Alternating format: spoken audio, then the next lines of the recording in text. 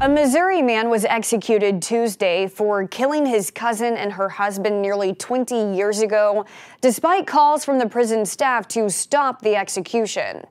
In a letter to the governor, prison staff called Brian Dorsey a model inmate and asked for a life sentence.